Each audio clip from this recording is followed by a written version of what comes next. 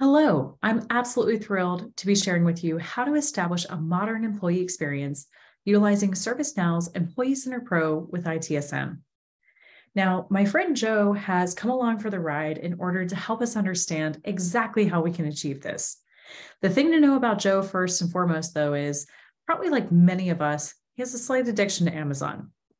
The reason for that is because he has a very simplified search where he can search across things like paper products that he might need, his next home project, or even his favorite sports team apparel, and get exactly what he needs.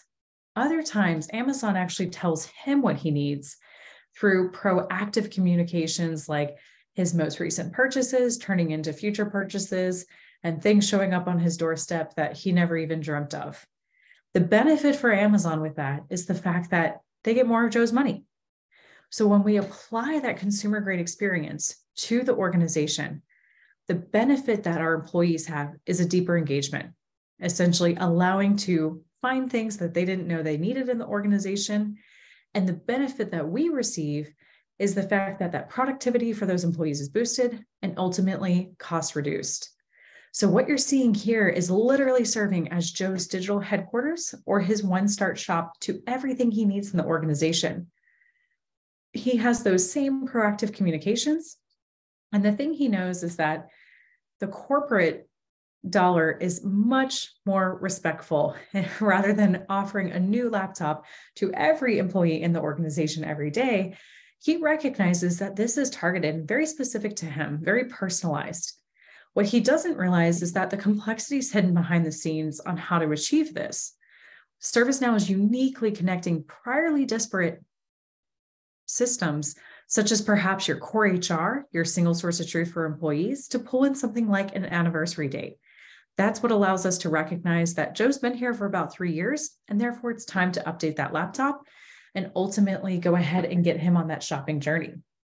The benefit for Joe is the fact that he feels seen, he feels heard in the organization, which potentially could be really impactful if he's something like a remote employee.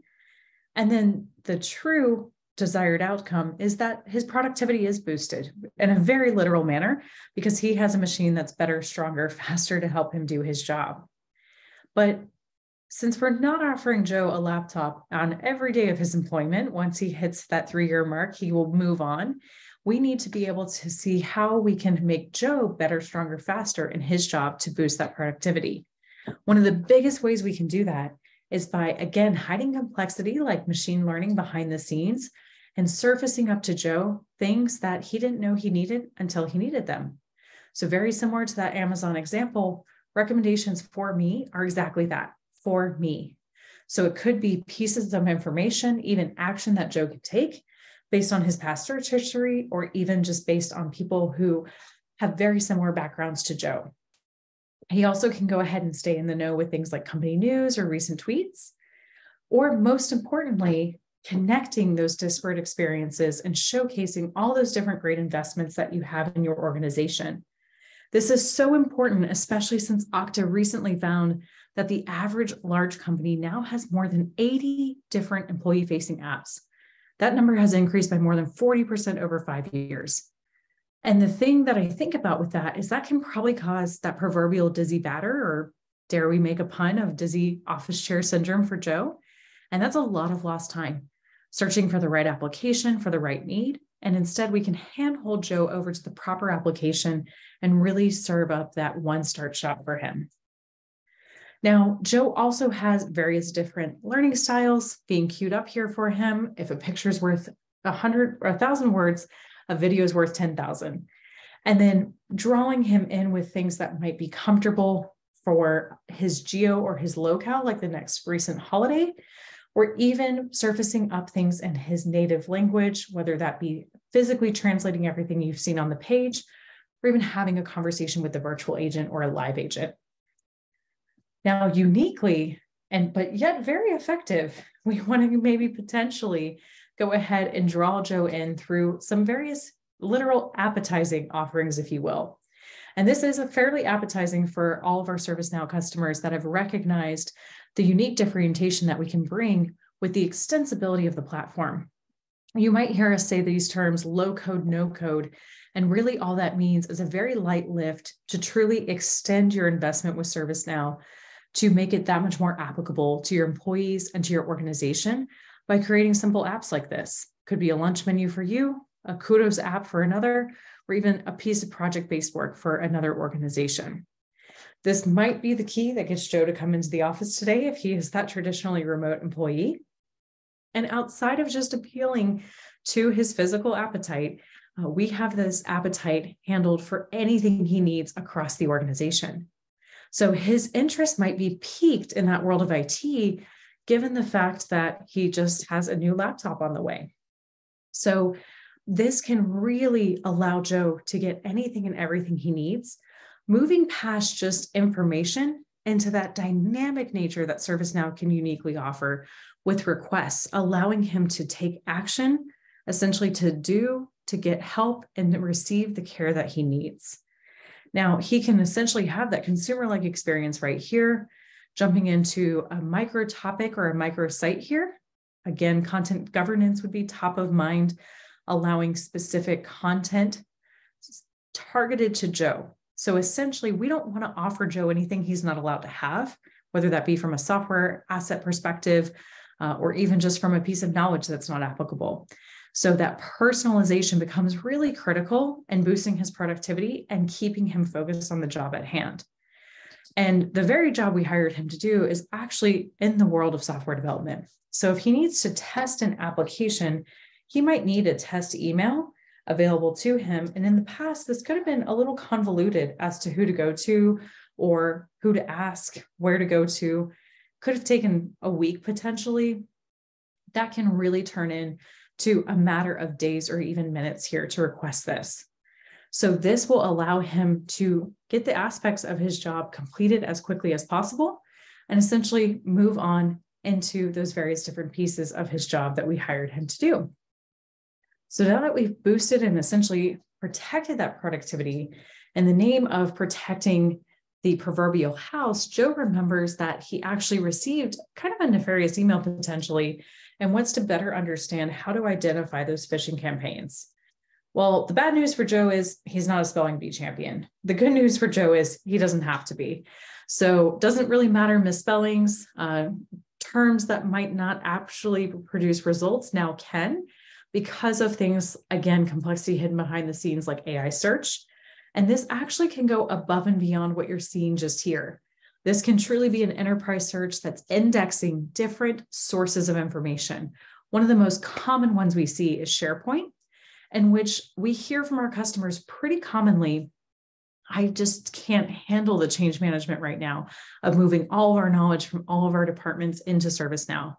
That's fine. We can be that change management agent, and we can actually surface up SharePoint articles, other sources as well, not just SharePoint, where that complexity once more is hidden to the employee. And when they do a simple search, it's pulling from multiple sources, but making sure that we're surfacing up the right content. So for S&P Global, 44% increase of use of their knowledge base and a 47% increase of the digital channels by nature of utilizing Employee Center Pro, like what we're seeing here today.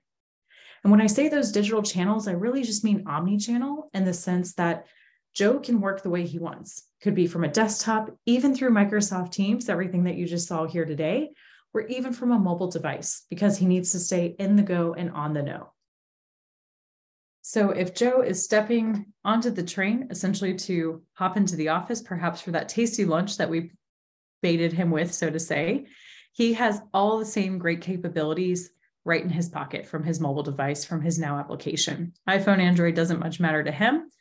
But again, that universal search where he can go ahead and get anything and everything he needs, key content and communications being pushed to him, and being able to, again, have that dynamic nature to check up on his requests, complete any tasks that he might have. And because we know that Joe's laptop is just a little bit older since that new one's on its way, if he needs help or any type of support, he always has his virtual agent, which is essentially little clones of yourselves in the organization, again, in the name of boosting productivity and reducing costs, where he can go ahead and let this virtual agent know that he's having some hardware issues today. It's going to handhold him through this process. He's able to confirm what type of device we're talking about here. And it's proactively offering up some steps. Again, productivity is being boosted because we're not reaching out to someone in IT support. And most importantly for Joe, he doesn't have to wait around for someone to get back to him. So let's say that he hit a dead end. Those steps actually weren't helpful. It happens from time to time. But the most important part is we still need to have a path for Joe.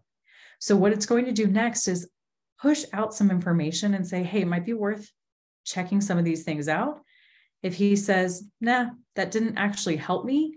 Again, the key with ServiceNow is the fact that there are no dead ends.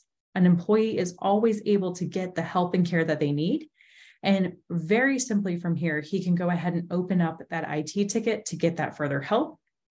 And he knows that work has just flowed through the organization in his name and in his productivity. So if he needed to take a physical picture of something, he could do so right here from his device, or even update with further details, utilizing native capabilities on his phone, microphone not working, and go ahead and post that update and know that the organization is getting to work on getting him back to work. So with all of that in mind, I think it's so important to talk about Unilever here. And they had a 47% reduction in time spent performing transactional activities like what you just saw there. Because Joe could truly self-serve through that virtual agent, through various different requests or even searches, that put time back in the strategic piggy bank for your organization. That transactional load was lifted. So imagine what your organization could do with 47% reduction in time like what Unilever saw. But this might beg the question of how can we glean how our employees are choosing to utilize ServiceNow and interact with the needs that they have in the organization? Well, that's where our user experience analyst Jules comes into play. So he has various dashboards that he's used to looking at in the world of ITSM. But today he's actually going to focus on user analytics. So these are a number of different delivered dashboards right out of the box that allows him to understand the various different channels, the changes that we need to make to our employees and what we're surfacing up to them to understand how our employees are actually consuming that change. So through these delivered analytics, this allows us to better understand usage, adoption, and even experiences that they're desiring. Things like those top events would be something that many of our organizations are utilizing today. So we can see things like users, sessions, page views, and literally what they're looking at. And this allows us to refine or even double down on what we are doing not so well and what we're doing very well so we can go ahead and increase that. So this is viewable through multiple channels. We could focus in on something like a mobile device here. We could even go ahead and focus in on that desktop experience to really understand what our employees are telling us. And it can be everything from various different users of returning versus new, understanding that population that has never returned so we can start to really target them, or even various different analytics based on things like those top events or even geographic natures as well.